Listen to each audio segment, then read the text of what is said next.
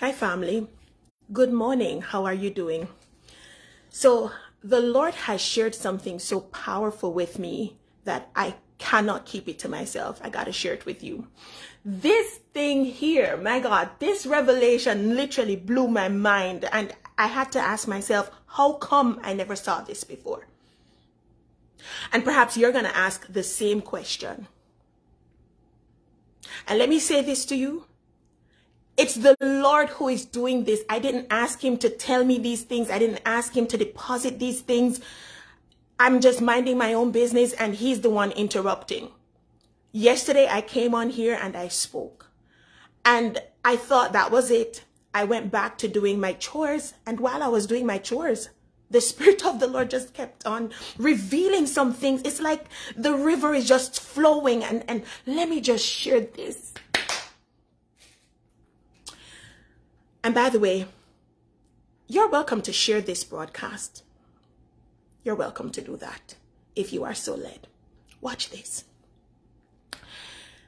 Yesterday, I came on here and I talked about how, we should consider changing the name of Jamaica.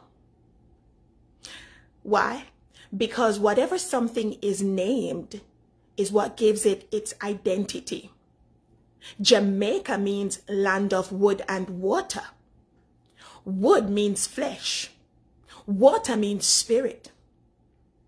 The two cannot coexist in the same space without one of them dominating the other. As we would have seen in scripture, there is always a struggle between flesh and spirit. We're called Jamaica, land of wood and water. Land of flesh versus spirit. There is a war, a constant war going on. One has to dominate. Now the Spirit of the Lord, after I came off that broadcast, showed me who is dominating. Not because of what I think, not because of what you think. It's not a think kind of thing. It's not an imagination kind of thing. It's not an opinion kind of thing. But here's what the Lord said. My God. I remembered that just this week, on 2 separate occasions, something so powerful came out in the conversation. At the time, of course, it was just a simple reality. But yesterday, the Lord made sense of it to me spiritually. And I want you to know that we're in a time when we need to start interpreting things spiritually, because He is already starting to use some simple things to bring out some spiritual reality, and only people who are walking in the Spirit will pick these things up. I talked to my sister earlier this week, and at the time when I talked with her, she said to me, there is no water here. The NWC, the National Water Commission, has locked off the water. It's time for that again. Of course, in Jamaica, at a certain time, the water gets locked off at a certain time of the year. Then, when I talked with my mom on a separate occasion, just this week, see, it's the Holy Ghost who brought this back to my memory because he was showing me something. She said to me, they don't have no water down there. They have no water in the country. My mother is a farmer. She's in farming, okay? The farmers have no water. Because I remember I was asking her, what are you working on now? But immediately she said, we don't have any water. So there is a water shortage. Let's think about this. How can an island that is totally surrounded by water, okay, be experiencing so many frequent instances of water shortage? We're totally surrounded by water. Yet we have a lot of water lack, water shortage issue across the island. You know what the Spirit of the Lord says? He says, I've been speaking, but they're not listening. And I've been showing signs in the heavens, but they're not seeing. Can't you see that even the water crisis that we have is a language.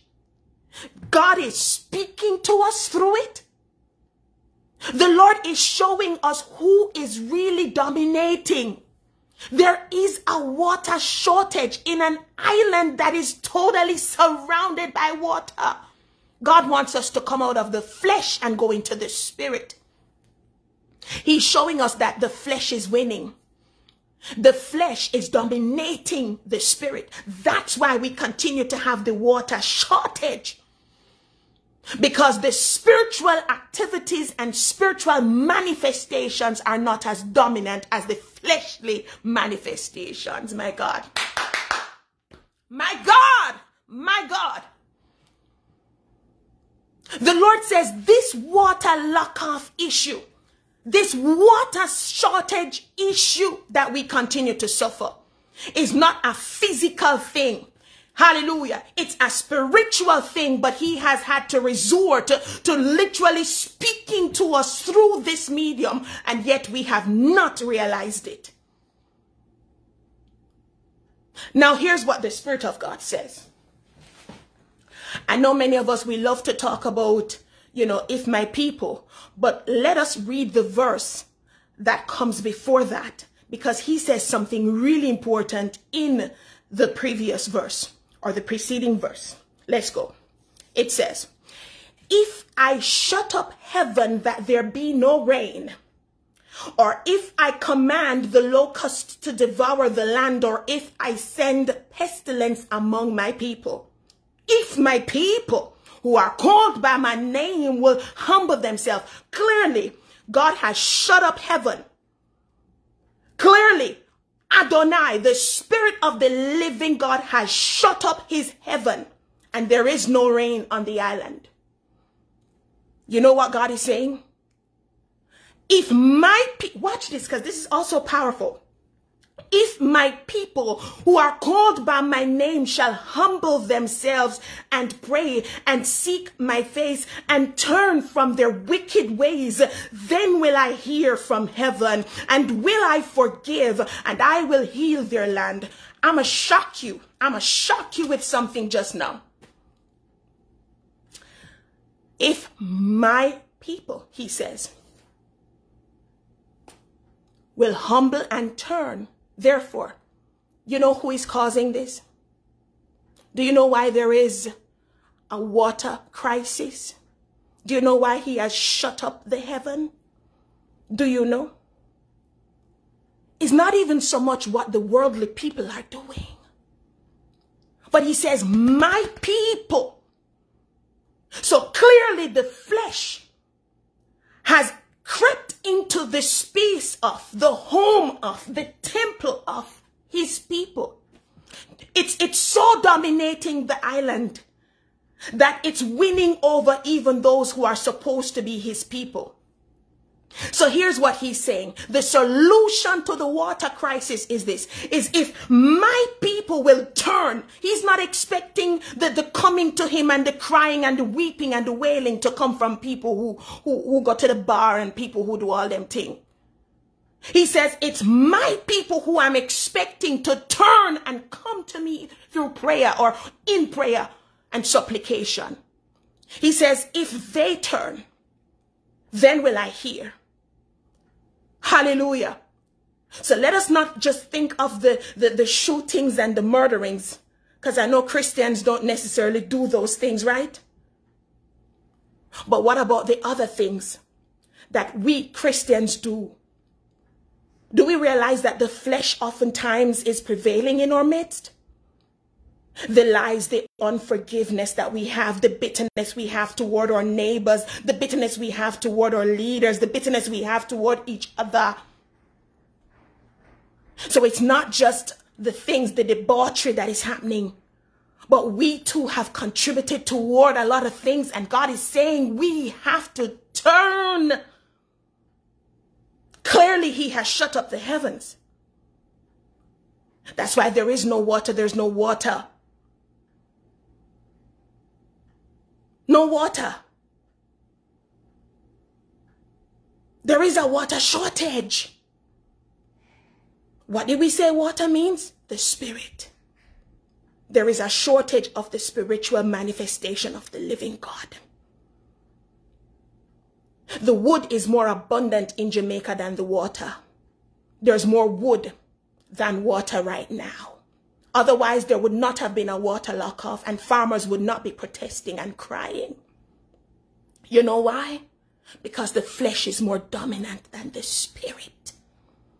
As much as there is a church on every street and at every corner, the flesh is more dominant than the spirit, because even in the house of God in Bethel are fleshly things occurring and we don't realize it. And God says, you want this water issue to change? Come to me. My people, you first change. When you change, then everybody else will change. You first change. You first repent. And I will hear and I will heal, saith the Lord. God bless you. God bless you.